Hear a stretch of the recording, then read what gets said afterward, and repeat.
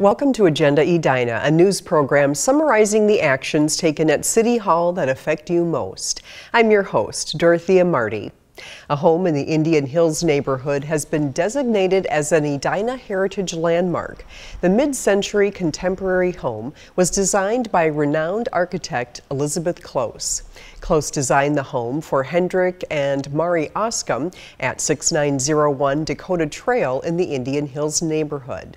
It was one of the first homes built on Indian Head Lake, incorporating the natural terrain as the home is nestled into the sloping hillside. There have been no additions to the international-style home since it was constructed in 1963. It's unlike other houses because it doesn't reference other architectural styles. It's not meant to look like a little colonial house or a cottage.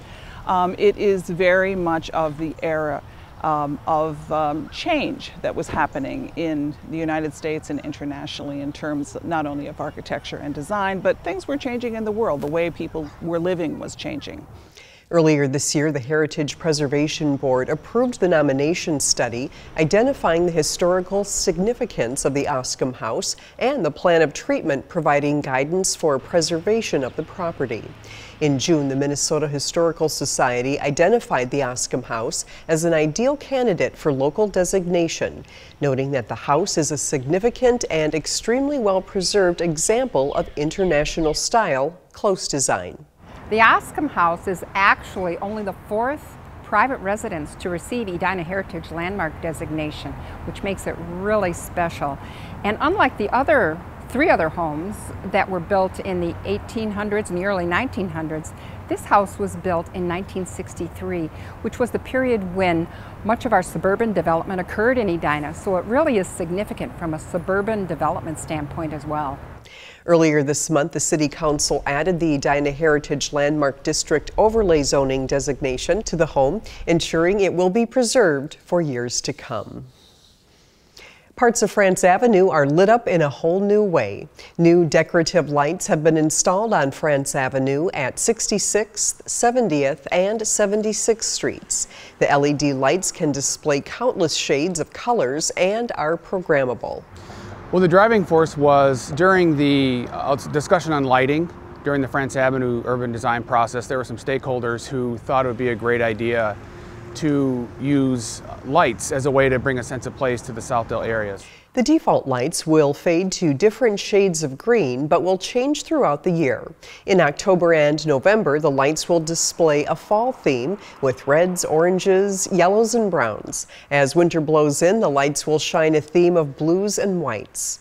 Other holidays include President's Day, Memorial Weekend, Independence Weekend, Election Day, and Veterans Day, when the lights will shine red, white, and blue in varying intensities to give a waving flag feel. The city will also consider lighting requests from outside organizations. Requests can be made for non-denominational purposes, registered charitable events, and events with community significance. Personal occasions and religious observations will not be considered. The fight between Edina's trail users and buckthorn, an invasive plant, has been going on for decades. Edina 16 Scott Theory takes us to the front lines of this battle, where more than 100 volunteers stepped up to help with the fight. After being transported to Minnesota from Europe as a hedging material, buckthorn has been taking over our trails and parks for more than 2 decades. It's so thick in the woods, it pretty much makes it almost impassable to walk through. Very difficult at the least. We're basically going to be working along the trails. This whole park, we got excellent trails in here, and it's problematic there the most. We came up with the idea, well, let's ask our cities, how can we serve you? What do you need us to do? And so they talked about it for a while, and then the City of Edina got back with us and said, we really could use some help at Bredesen Park pulling buckthorn. Ryan Olson told me, it's really hard. And I said, we're gonna do it. We're gonna do it. We're committed to the community. If that's what you need, that's what we're gonna do. Woo! So we've got people pulling up smaller pieces with the little lever. We've got people cutting it down and people coming up behind rounding up that whole thing.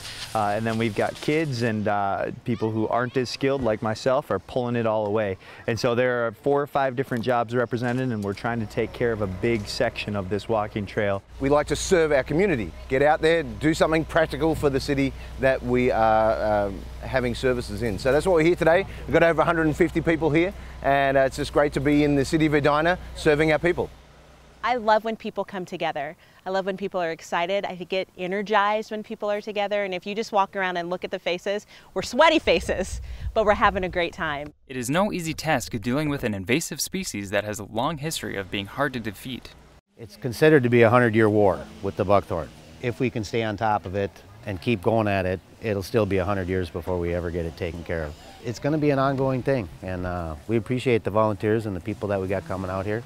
So it's going to work out quite well. From Bredesen Park, I'm Scott Thury, Edina 16. To help with buckthorn abatement or with other invasive species, contact the Public Works Department. Thanks for watching this episode of Agenda Edina. I'm your host, Dorothea Marty.